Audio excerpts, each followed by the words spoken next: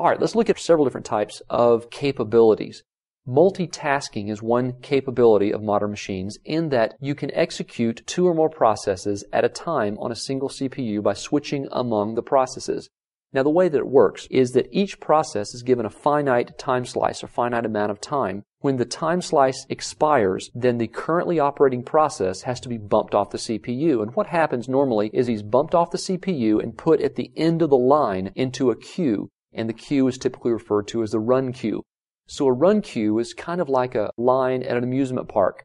You basically get in the back of the line and you wait till it's your turn, and then finally you can get on the roller coaster and you go have a lot of fun. You get off and decide, that was so much fun, I want to ride it again. Well, your time slice has expired, so you get off and you run to the back of the line and you get back in line again.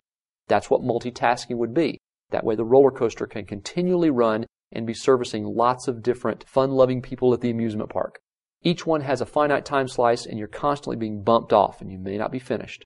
Multiprocessing is a little bit different. In multiprocessing environment, you're executing 2 or more processes on multiple CPUs at a time. Let's assume that at our amusement park, we have really advanced roller coasters that can only take 1 person at a time.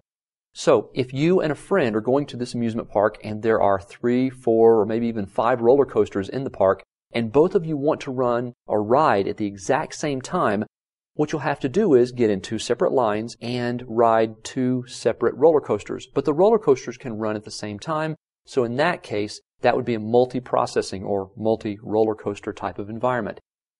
Multiprocessing allows multiple processes to execute at the same time because each process is running on a separate CPU.